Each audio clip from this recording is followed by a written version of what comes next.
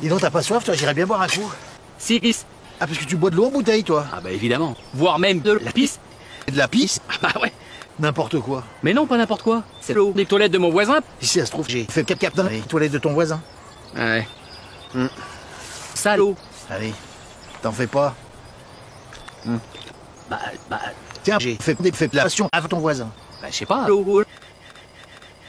T'écoutes pas, hein? Je t'ai dit que j'ai fait des pipes avant ton voisin. C'est le sale. N'importe quoi. Ton voisin. Suce, c'est mon grand robinet. Donc c'est bien ce que je dis, c'est pas tout à fait recommandable. Ah bah ouais. Non. Fais la pause, non? Ah bah ouais. Non. Mais t'as écouté ce que j'ai dit? Non. T'écoutes pas, hein? Non. Je t'ai dit que la station d'épuration et l'usine de traitement d'eau potable, c'était pas la même chose. Non. T'écoutes pas, hein? Bah je sais pas, mais mon eau en bouteille, elle vient d'une source, hein. C'est comme taquer. Ah bah évidemment, c'est comme une fontaine. Bon. Source. Bah ouais.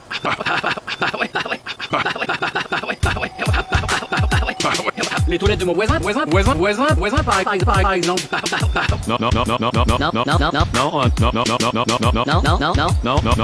Non. Source. C'est bon, ça? L'eau. Pas tout à fait.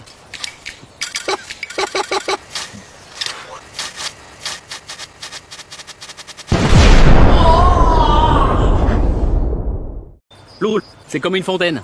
Tiens, à propos de fontaine, tu sais ce qu'il disait, la fontaine? Non.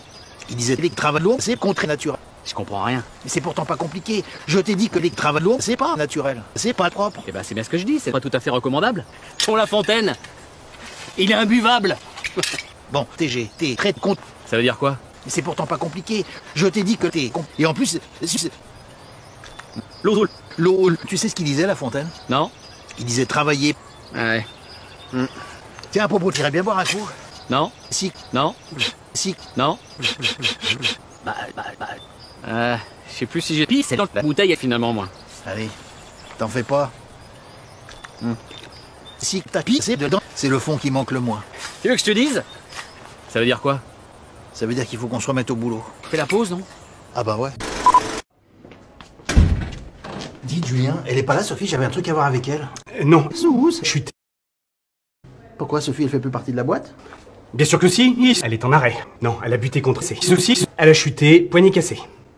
Ah mais ça, c'est dangereux là. C'est aussi. T'es con... Oui, peut-être. Seulement c'est fini. Mon sperme. Vous rigolez? Pas du tout. T'es con. À vous trouver. Non, je veux dire, ce qui est marrant, c'est que nous, à l'atelier, on a plein de panneaux sur la sécurité, que je dois faire caca, que je dois mettre mes lunettes.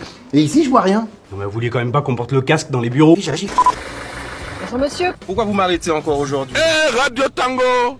Ça fait déjà 5 fois que vous m'arrêtez déjà aujourd'hui. Ah, c'est bon. Vous êtes raciste là, vous êtes suédois, c'est ça? Dude, what the fuck? Hein? Suce, encore et toujours rouge. Passez un très bon week-end. Mon collègue week-end décharge. Bonjour monsieur, police nationale. Veuillez couper le motard s'il vous plaît. Pourquoi vous m'arrêtez encore aujourd'hui? Ça fait déjà 5 fois que vous m'arrêtez déjà aujourd'hui. Hein? Vous êtes raciste. Vous m'arrêtez parce que je suis suédois, c'est ça? Vous êtes raciste la police? Encore et toujours, c'est toujours pareil, c'est pas possible ça.